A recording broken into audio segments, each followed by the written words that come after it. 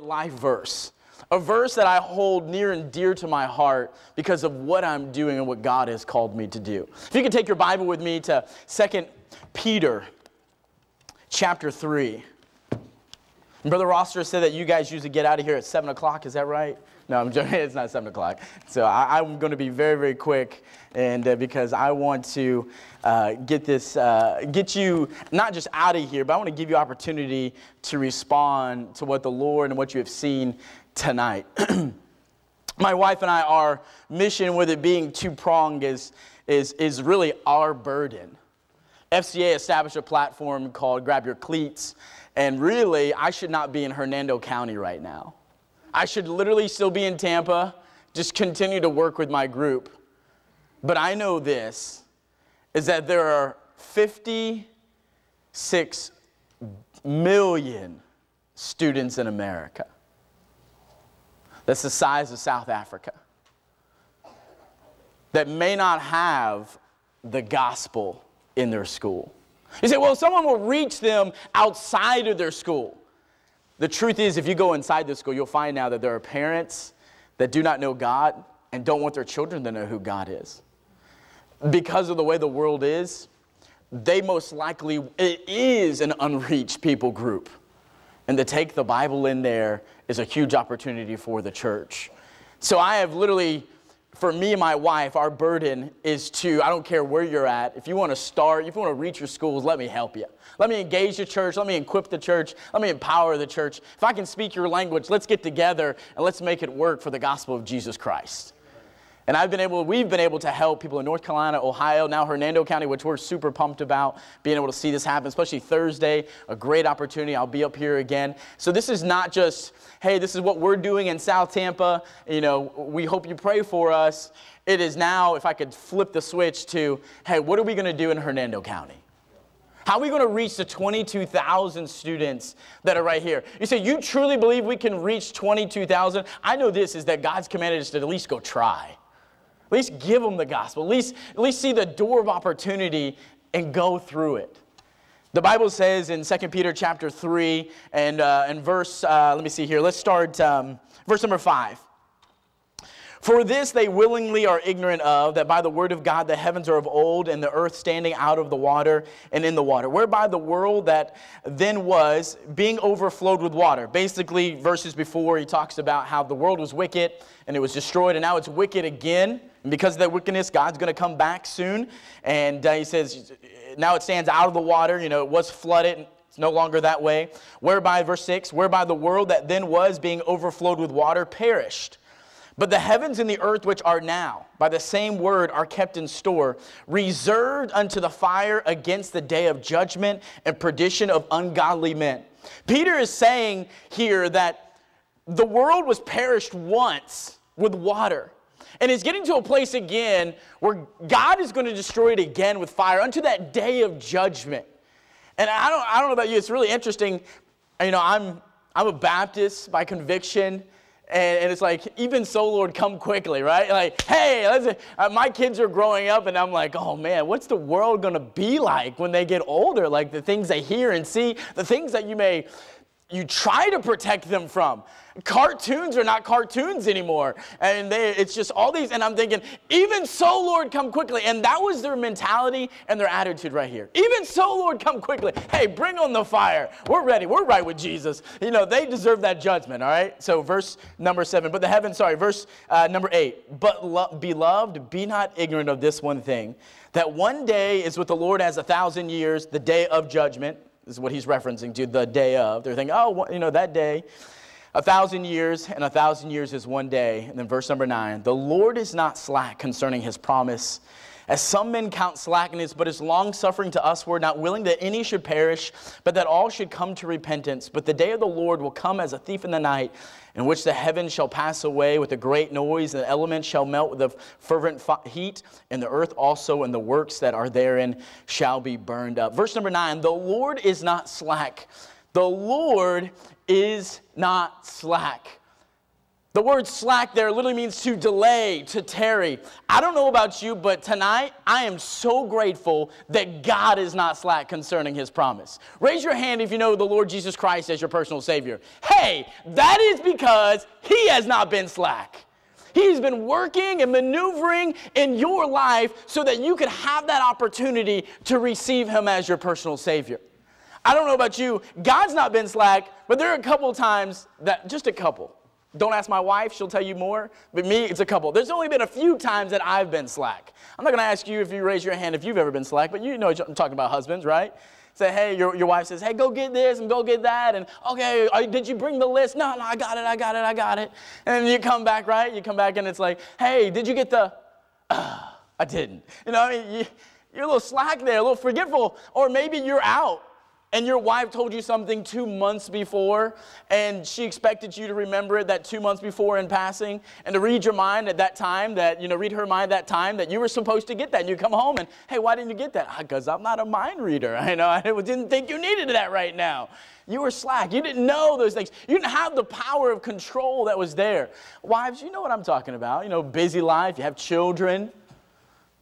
I'm not going to say who I know has done this. You know, you have probably done this yourself. But drive to the store and then realize 1, 2, 3, 1, 2, 3, one's missing. And let's load the car back up and go. My wife hasn't done that. I don't think you have. Have you done that? No, I didn't think so. I think I've done that. And so, but, drive back. That's slack, forgetful, tarry. But God hasn't been slack. You know why he hasn't been slack? Because he is all-knowing and all-powerful. He is in control, and his desire is that everyone would come to know him as their personal Savior. God, from the beginning of time, has been working diligently and vigorously, intentionally concerning this promise.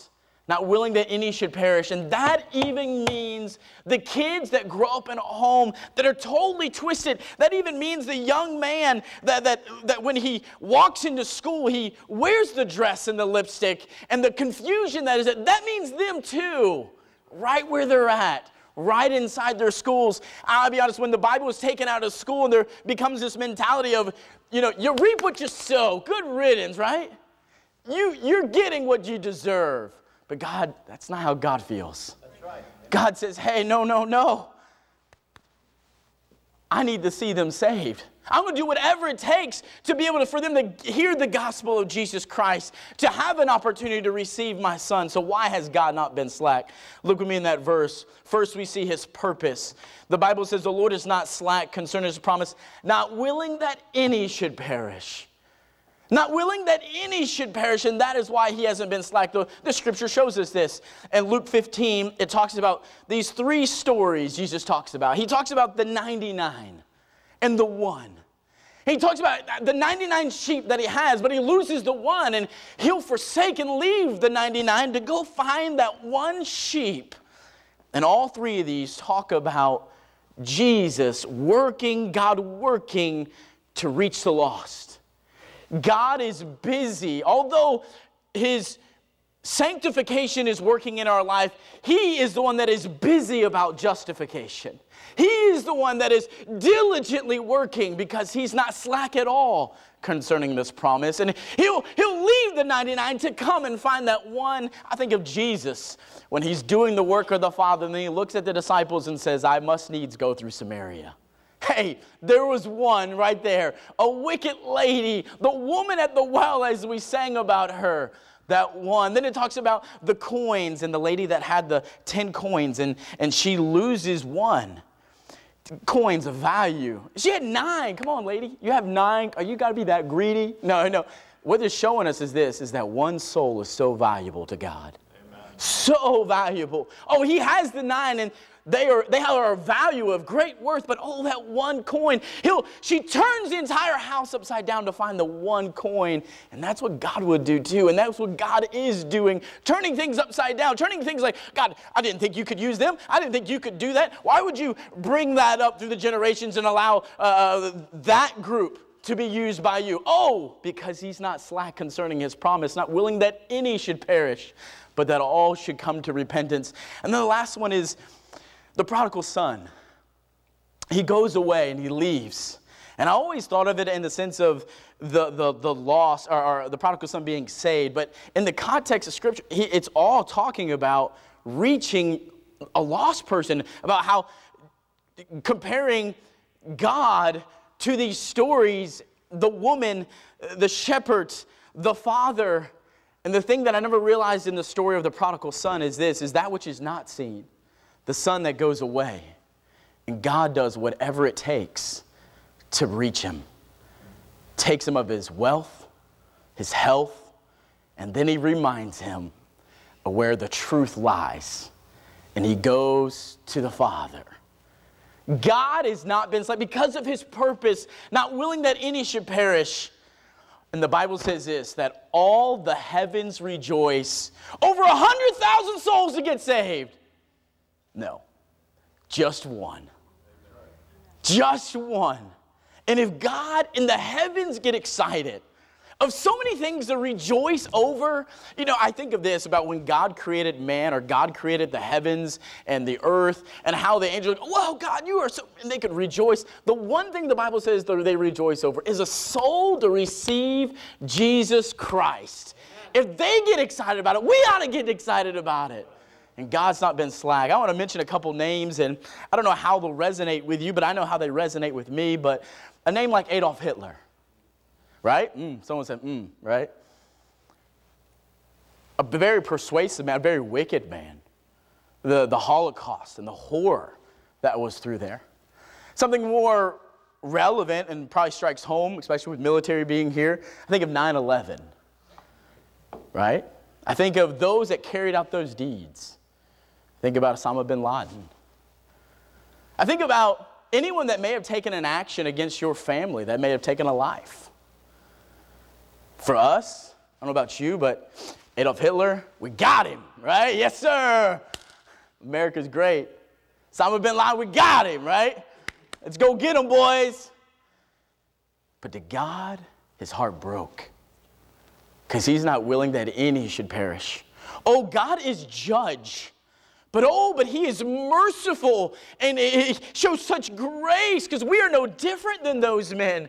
And he did all. You say, how do you know that God did all that was in his power? Because he's not slack concerning his promise, not willing that any should perish. God doesn't want one person to go to hell. It wasn't created for them. It was created for the devil and his angels. And but when these men broke hell wide open, his heart was grieved. And just as a student, literally, it hasn't even been a full school year that I've been working with all these different schools. But in this one football team that I've been working with, just this one football team, we've experienced 5 deaths. One was a student. The other was a student's father. The other 3 were grandparents. Life is so quick and is but a vapor. And if you get out there, you realize how broke people are. There's one young man, his father's in jail and knows he'll never see his dad again. Life is so short, but God doesn't desire for them to perish, but he desires for them to come to know him. First, we see his purpose and why he's not slack concerning his promise, because God loves us and he loves the entire world. God loves each and every person that enters into this world so much that he's bound himself by this promise in his word that he would not be slack concerning this promise, but that all should come to repentance. Because he hasn't been slack in his plan, because he hasn't been slack in his purpose, he made a plan. And the plan is great, it's very simple, and you know it. Is that he sent his only begotten son, Jesus Christ, to come and to die for me and for you. He had a plan before the earth was ever created. The Bible says before the foundation of the world, 1 Peter 1:19 through 20, but with the precious blood of Christ as of a lamb without blemish and without spot, who verily was foreordained before the foundation of the world, but was manifest in these things. He was sent, the Savior was before the foundation of the world. He is now our propitiation, as the Bible says in 1 John 2:2. But not only was his plan to send his son to save the world, but his plan was to commission the church. And when I think of the Great Commission, if I could be honest with you, even though my heart has been to reach public school kids, I've never seen, or to get the gospel into the public schools, I've never really had a thought that the public school was a mission field. But the Bible talks about the commission, Acts 1:8, but ye shall receive power After that, the Holy Ghost is come upon you, and ye shall be witnesses unto me both in Jerusalem and all Judea and Samaria and to the uttermost parts of the earth. Can you be honest with me tonight? When I say missions, does your mind go to the uttermost parts of the earth? Can you raise your hand tonight? I'm just curious. There's a few. Good, yeah. I put both hands. My mind immediately goes to Africa, to Djibouti, Zimbabwe. That's where it goes. But we fail to remember. It doesn't even go beyond Samaria. I think of that. People that are outcasts, people that are broken and hurt. Being a Judea, the church planning, that kind of idea, Judea. But Jerusalem. Nature Coast, is that right? That's right down the road here. Jerusalem. And that God had a plan. His plan was to send a Savior and then to commission the church. And I stand before you tonight, even myself, and realize that we forgot our Jerusalem. We've been door knocking, and that's great. I think that's wonderful. But there's opportunities in which have arisen for us to take and share the gospel even further in our Jerusalem. You say, how do you know this? Remember the youth pastors and the pastors that I got to meet when I was in college? And their minds were blown that we could have the gospel and the Bible taught inside a public school. If the leadership doesn't know that it's an opportunity, how can I expect the people? How can we expect the people to see the opportunity? You can't. So God made a plan. He commissioned the church. He sent his Savior. And I think it is when God commissioned the church, he commissioned everyone that knows Jesus Christ as their personal Savior, that's willing to share what God has done in their life.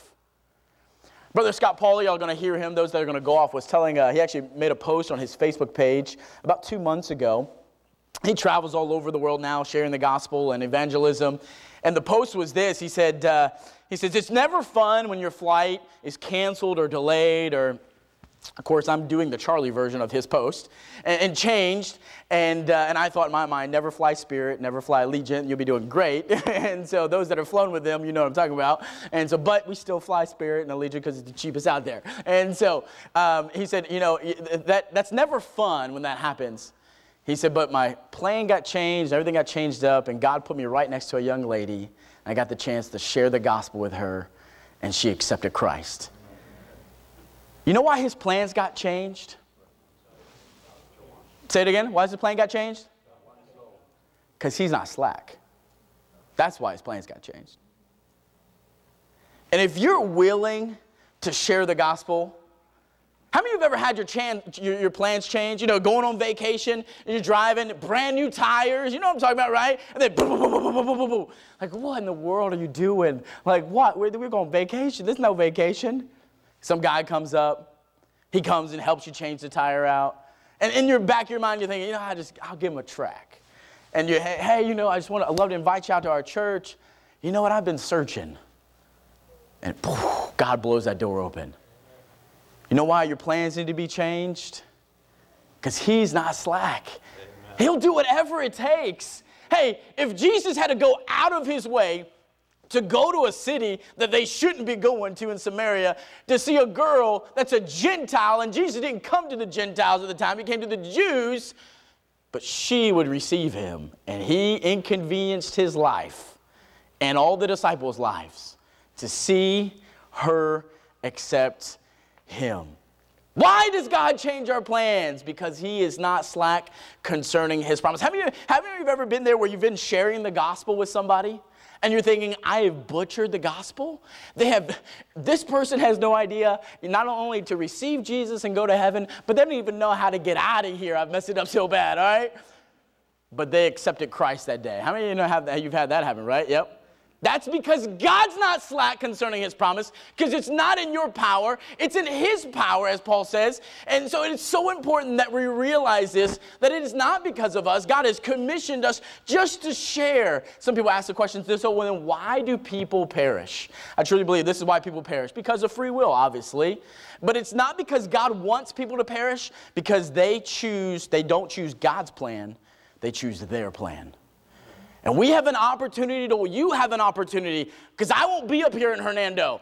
I have an opportunity in my hometown, and you have an opportunity right here to walk inside your school and to say, hey, there are two ways in life. There's God's plan and there's your plan. Which one are you going to choose? You know, I've never heard of this God's plan before. And you say, there's no way that's true. That is very true. I'm even talking about the kid that goes to church every week, but has never heard the gospel. He knows what it means to be a Christian, what it looks like to be a Christian, but no one's ever told him they had to personally receive him as his personal Savior. I watched 6 kids in a lunch Bible study bow their head and accept Christ. Why? Because they had never heard that they had to personally accept him themselves. Go to church on a weekly basis. God's not slack concerning his promise. And God's been working, and he has a purpose, and he has a plan, not willing that any should perish, but that all should come to repentance. And God wants to see your school reached for his cause. And my third point is this, is the players of his plan. The players in his plan, the players have to be on his team. If you're here tonight and you've never put your faith and trust in Jesus Christ, you're not on his team.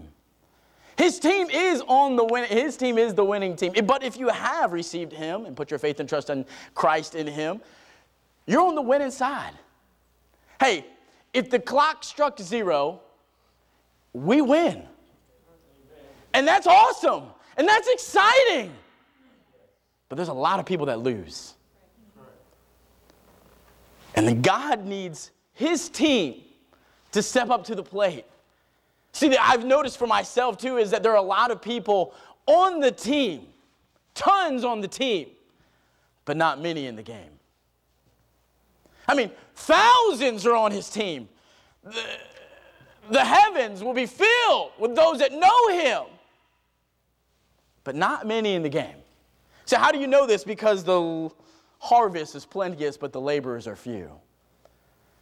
And in God's plan, if you know Christ, you're on his team. And it doesn't mean you're a Baptist, doesn't mean you're a churchgoer. It doesn't mean that you have to have the gospel presentation down pat. You're like, Brother Charles, you tell me that I'll be able to go inside of school. I don't even know how to lead someone outside of school to Jesus Christ, yet alone inside of school. How would I be able to do that? Well, God's not slack.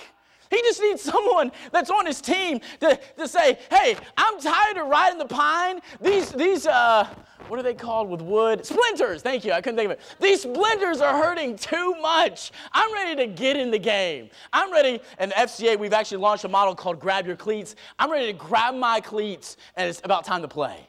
It's about time that we get active. And you say, well, you know what? This school thing isn't my thing. That's completely okay. What is your thing? For some of you, the school thing is your thing. For some of you, the sports thing is your thing. For some of you are a coach here, and you know, that's your thing.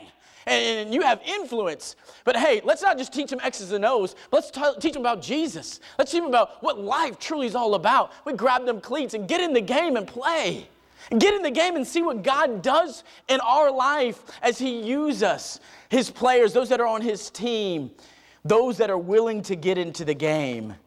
And God will use anyone that is willing to share his promise. God hasn't been slack.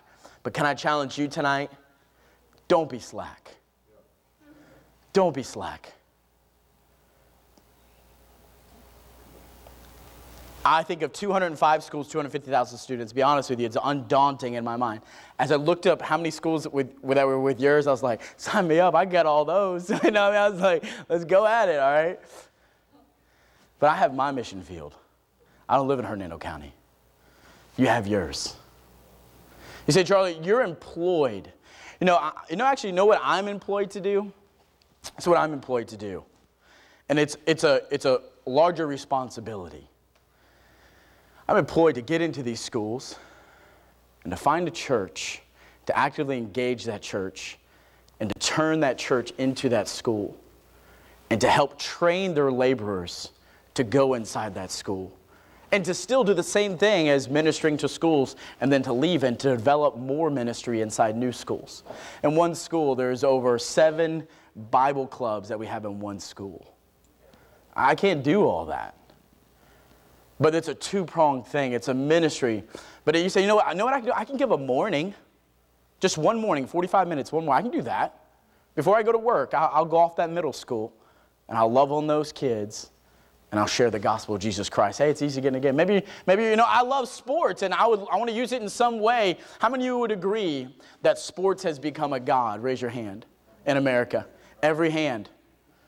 If I brought Tim Tebow in here right now, actually you saw Dabo Sweeney. If I brought Dabo in here, okay? Dabo Sweeney, you know how he came to know Christ? He was a coach. And FCA went to him and shared the gospel, and he accepted Christ. His words were, I didn't go to a church. I think that's good. But FCA is a go ministry. And it's a vehicle in which you as an individual can connect to, not just because we do want to see kids saved, but we want to see these kids discipled and see God working in their life. And I'm here to tell you tonight, God's not been slack. And I'm here to tell you tonight, not because I'm employed by FCA. Brother Rossiter mentioned I've been with FCA for multiple years, but the truth is, Brother Rossiter, this is the first time I've been with FCA. And I think there's just communication error. It wasn't he was lying or anything, or I lied to him. But I was connected to another ministry club that was inside a school, but the goal was just to go in there once, to check off the box. Hey, we got a gospel presence in there. That's not FCA's concern. FCA's concern, as you saw the mission and the vision, is to lead every coach and every athlete into a growing relationship with Jesus Christ. You're like, what about the other students? That's where we take their influence as a coach and their influence as an athlete to reach the other students. Dabo Sweeney walk in here, this room would be packed out because of one man's influence as a football coach and have an opportunity to share the gospel of Jesus Christ. That's what FCA is, and I truly believe is the best tool. And if I could tell you tonight, paired with this message, it is the tool in which God is using to reach your public schools. I want to put together some history, and hopefully you can see what God did in my mind as I saw it. 1956, FCA began with Don McClannon. Don McClannon was a basketball coach and wanted to be able to use this opportunity of sports, reached out to a man by the name of Branch Rickey. Branch Rickey was the first gentleman to sign Jackie Robertson. So a kind of a guy that kind of pays his own way. 8 years later, the Bible would be taken out of the public school system. God knew this. And as generations would go past and go down, there would be a fight, an attack on the Word of God still remaining inside a public school. FCA is there, but in 1986, Ronald Reagan passed a law called the Equal Access Law. And every point of that law has been tried to the Supreme Court to the umpth degree, if I could say that right way, and passed that it is okay to have a club, student-led, teacher-sponsored, inside of a school. And it doesn't matter what type of club it is, it's a club. And that has paved the way and the opportunity, God has used that to continue to keep the Bible in where it is today in the public school. As I mentioned, 63 years went by, FCA had the same model. Just last year, FCA changed their entire model. I would not be standing before you today if they did not change their model to say, engage the church. Tell the church about this great need. And as they said in training, FCA wants to let you use this as an umbrella. We want to tee it up for you to just walk in there and under the umbrella of FCA to share the gospel of Jesus Christ. You say, Charlie, how do you know that this is true? Because God's not slack. He foresaw it all. He foresaw that the students that are inside the schools now would most likely, the majority of them, wouldn't walk through these doors, would never hear the gospel because of the family that they grew up in. And God made a way for us to actively engage them inside their schools and to share the gospel of Jesus Christ. And I'm excited about what God is doing. And I want to challenge you tonight to not just say, hey, you know, this is great. I know I appreciate Brother Ross and I appreciate the church letting us come in. Our goal was to share what our burden is, for you to pray for us. If you'd like to take us on for support, that'd be great. We would love that. It would help us do more ministry because we need that, that's for sure. But our heart goal is to see a church actively involved, not just in their community because you're doing that, you're a great church, but to be involved in the school. And so when you walked in, hopefully everyone got one. If you didn't, our children passed something out to you. And I want you to pull that out right now. It looks just like this if you got it. Because I think it's so important that when you hear a message, you make a decision if the Lord is speaking to your heart. Maybe if you didn't, maybe tonight you were here and you know you didn't make a decision. The truth is you did make a decision, whether to listen or not and allow the Lord to speak to you or not. But I want you to flip that over, and there are 3 ways in which you can get actively involved already in your schools. The first thing is that you can pray. You can pray for your school. Pray for the teachers that are there. You can pray for the students that you have right here inside your school. In Hillsborough County, they say students have all power. I don't know how it is in Hernando County. I have a feeling it's a whole lot looser, all right? And so whereas students have power to be able to share their testimonies. You can pray. You can go. You say, you know what? God's spoken to me, and I want to get involved. Sign me up. I want to minister to a coach. I want to minister to a team. We'll train you and help you with that process. We're not going to just let you disappear and get worried about how you're going to do that and things. So, I want to go. That's me. I want to go. You say, you know what I want to do? I want to give. And this is what I want to do. I want to challenge you. Any money that is raised tonight, we want to be able to, you say, I signed up to give. You can give a one-time gift or a monthly gift. We want to be able to take those funds and to set them aside to send kids that are lost. Kids that we have influence with through sports to camp. So they can hear an opportunity again, an isolated opportunity, camp, controlled atmosphere for the ministry of preaching. Trust me, FCA camp, they hear preaching twice every day, and then they have Bible study, and then they have breakout sessions. They literally, they go there only to play sport. They go there to play sports, and they only play 1 hour of sports. So I don't know if we're lying to them, but that's their mentality. We're just not telling them that's not why you're coming. And so they'll go and hear the gospel of Jesus Christ. So I want to challenge you tonight to grab your cleats and to get involved in some way. And I can't say it good enough, but we have a video I want to show you real quick. It's the first FCA by Branch Rickey preaching a message. I want you to hear what he has to say, and then I'll come and finish.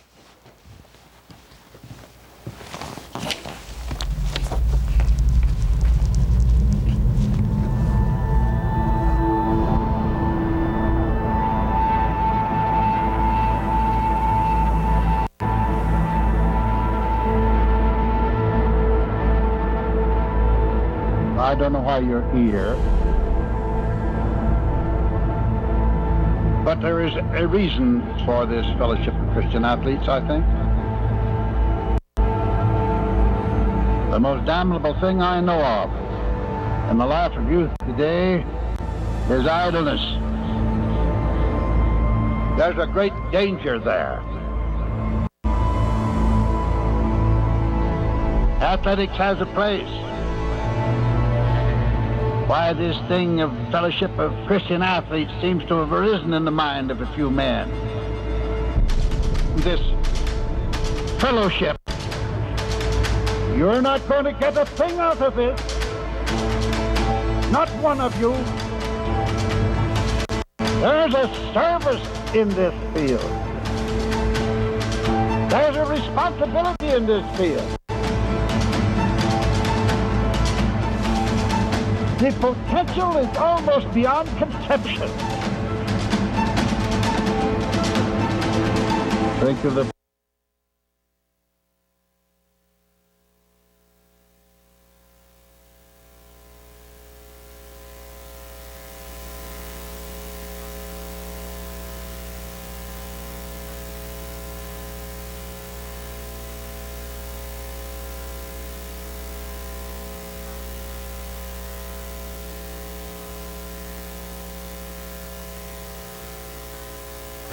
Would you do it?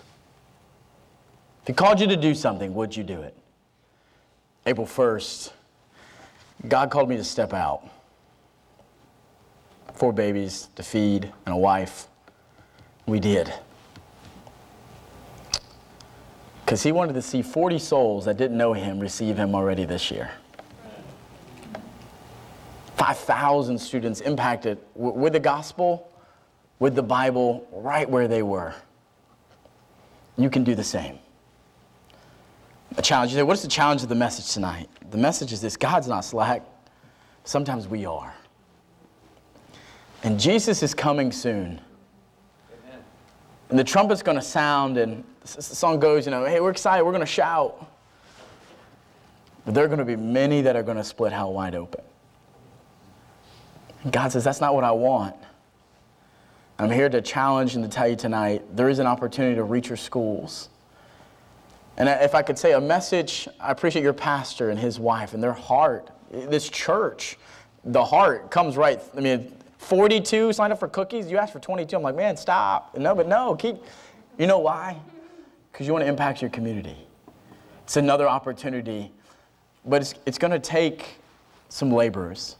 I'll leave you with this.